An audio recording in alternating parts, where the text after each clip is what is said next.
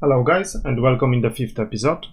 In this episode we will implement the flag rotation, so every time we click on the flag, all of the flags will start rotating.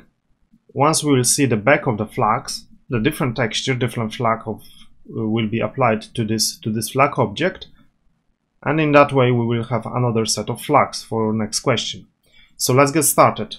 Okay, stop the project, open our project, go to the scripts folder and open our flag manager. We need to add a few functions here. So first of all, I will add the function to rotate the flags. So right at the bottom of the flag manager, I will add the function called loop rotation. So this function will return I enumerator, okay, because we will use this function inside our coroutine. So I will call it loop rotation, and we will pass the angle. Okay. First of all, we'll put a few variables. So float direction will be equal to 1f. Float rotation speed will be equal to 90.0 f. Then float start angle will be equal to angle, and then bool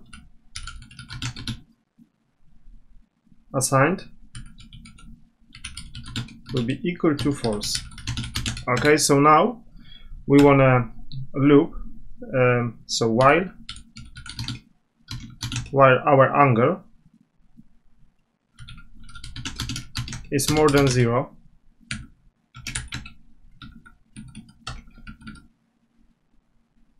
we want to set the step. So float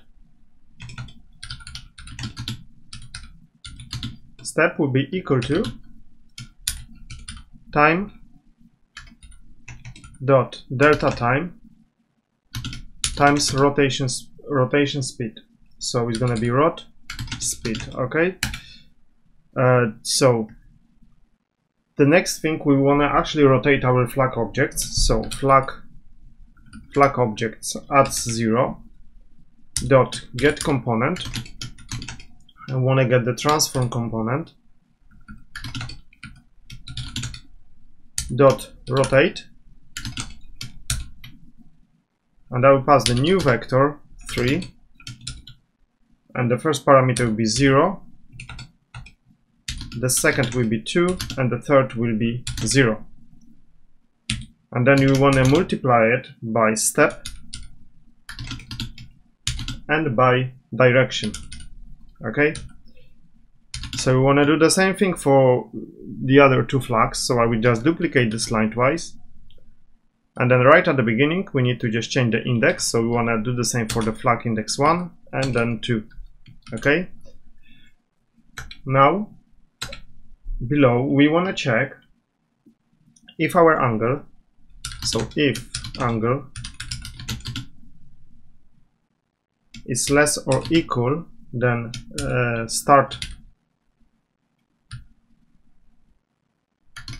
angle divided by 3.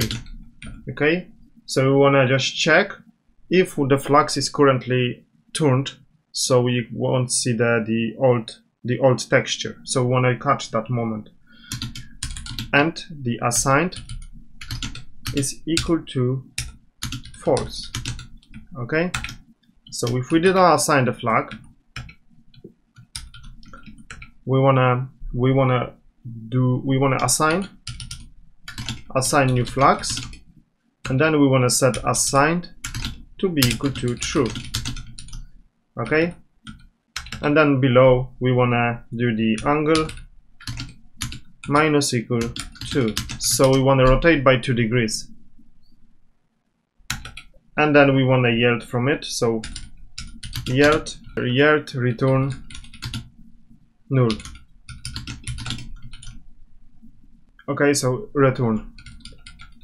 I just made a spelling mistake there. again return. Okay, so yield return null. Right, and then outside this while loop, we want to restart the rotation for our flag. So I will just copy this flag object.get component transform down below, and then I'll put dot rotation. Make sure you use the member variable, not the function, so it's a lowercase. Is equal to quaternion dot identity. Okay, so we want to do the same for the other two flags, so I just duplicate it and change the index. Right, so once we rotate the flags, we want to restart its rotation. Okay, so we have the loop rotation function. Now we need to call this function, and I will call this function from our first run. So at the beginning, we want to assign, on the first run, we want to assign the flags, and then we want to do the start coroutine. So we want to call this function from the coroutine, start coroutine, and then I'll pass this function, and I'll pass the 90 degrees here. Okay, so if we save everything now and go back to Unity, okay, if we press play from the main menu and then get inside our game, you see the flags are rotating. Okay, but nothing happened on the press yet. So let's actually implement the action. So whenever we press on the flag will rotate and apply different image. So go back to the Visual Studio, right? And then inside the flag manager, below the first run, I will create new function called load next game. So it's going to be public void load next game. So inside this function, first thing we will start rotating the flags. So I will copy the start coroutine, and then down below I will call m underscore game data dot get new countries. So I will call it get new countries. I see I made a spelling mistake inside this function, so let's get into that function. Just press F12 on it, and I will just change the name. So we'll actually do the control RR, so we're gonna change the name everywhere, or I can just modify, just do the get here. So get there, and then get. Okay, we wanna, right, so the get new countries, and that's it. Okay, let's save everything, and now go back to the flag script. So inside the flag script, we will need 3 variables. The first one will be the reference of our flag manager, so it's gonna be private flag manager. I will call it m underscore flag manager. Okay, another one will be private bool load new game will be equal to false, and then private bool button pressed will be equal to false. Okay, so on the start function, we want to assign this flag manager. So the flag manager inside out start function, the m underscore flag manager will be equal to game object dot find, and we want to find the main camera. So because the flag manager script is attached to the main camera, so I will call main camera dot get component, and we want to get component flag manager, and we want to get it as flag as flag manager. Okay, so let's save everything, and I will actually double check if the main camera containing this flag manager script, otherwise the game will crash. So go back quickly to the Unity. Okay, inside go to the scenes and the game scene and click on the main camera and make sure you have the flag manager in. So I have it, so that's fine, and the main camera is called main camera, so that should not be any problem.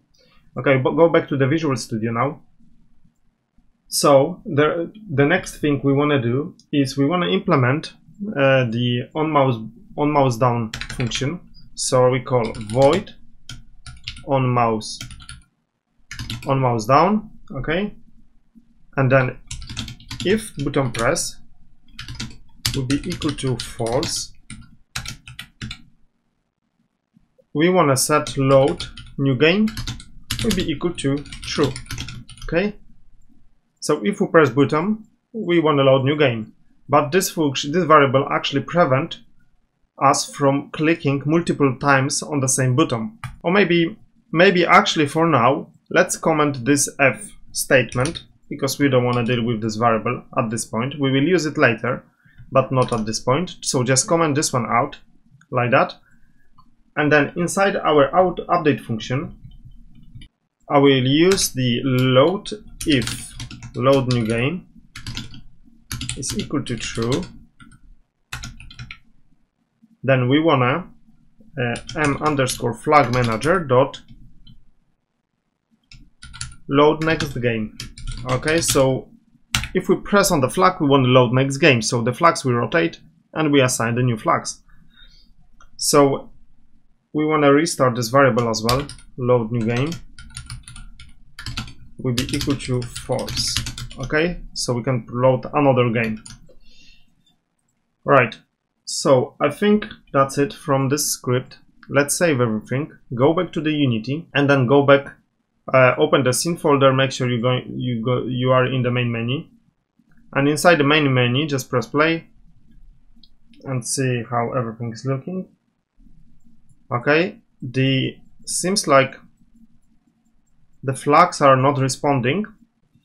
There is actually one reason why that can't be. There might be something. Let's switch to the scene view, scroll up a little bit, open the game scene, and then click on the country flag, and then collision box, just click edit here. This collision box size is set to 0.0001, so it's very small. So I think this is the reason why it's not responding, because basically the size is like very tiny. So if we stop the game, go to the game scene, click on any country flag, and then right at the top you have this prefab. So you have a button open, so click open. So we are open the prefab.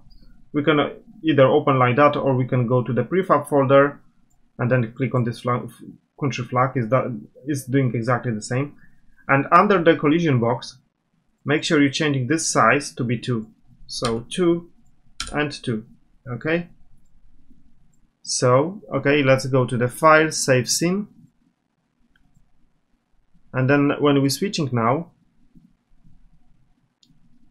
you see if we check and uncheck the collision box is much wider now. Okay. Okay, switch to the game view, go back to the main menu scene. Yes, let's save everything. So now when we press play, our flags are rotating. Make sure you press on 3 of them. If you can press outside of the flag and the flag still rotating, that means the collision box is a little bit too big.